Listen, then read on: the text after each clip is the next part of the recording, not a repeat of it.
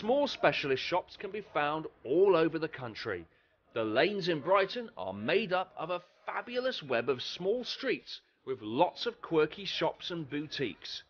They're a great place to discover original fashion, furniture and accessories.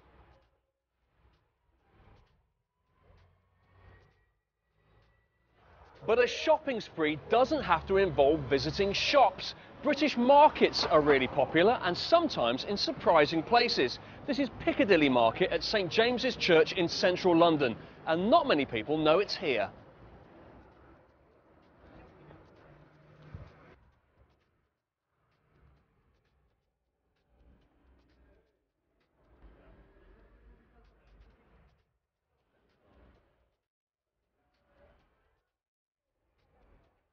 Photographer Simon Weinstock runs a stall here. Hi Simon, tell me about your stall. Well, I've been here 15 years on St James's Market. This is my most popular image. I do lots of other images. This is a London bus going around Piccadilly Circus with the old underground sign, very iconic.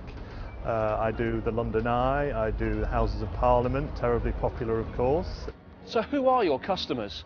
My customers come here from all over the world. I have Russians, lots of Americans, Chinese these days, Australians, you name it, they come here. Some of my work's gone to Outer Mongolia, believe it or not.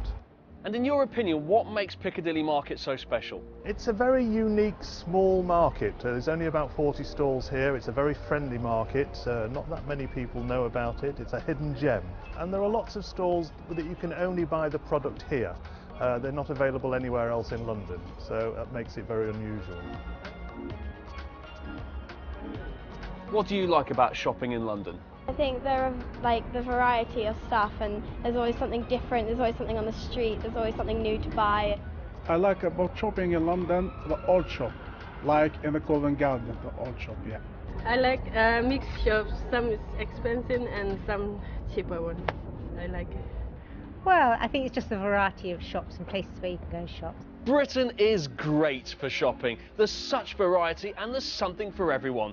The only trouble is, there's too much choice.